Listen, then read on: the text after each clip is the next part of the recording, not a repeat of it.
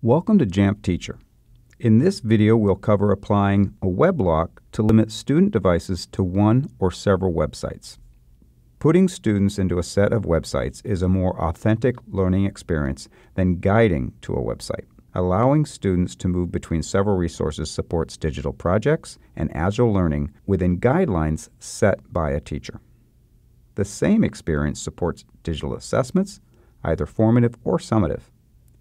In another video, we'll show how these conditions can be created in advance and even combine them with sets of apps or features in a lesson. However, right now, we'll do it with an as-needed scenario.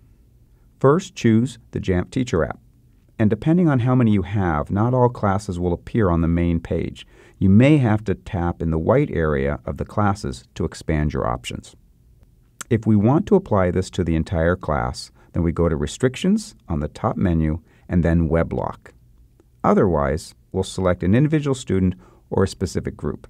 In this case, I'm choosing a specific student.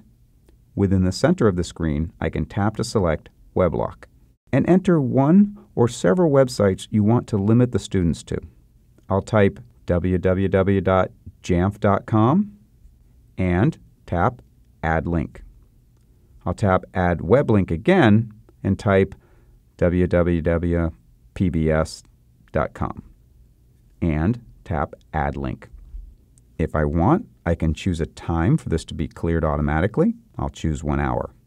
I also have the option to lock the devices to Safari or allow students to move between other apps.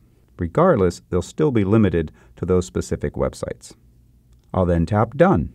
Now that specific student's device will switch and only allow them access to the specified websites. This is perfect for a quiz or an exam, a focus lesson, or simply to provide greater structure to what is available for a given time. You'll find additional Jamf Teacher app features in other videos.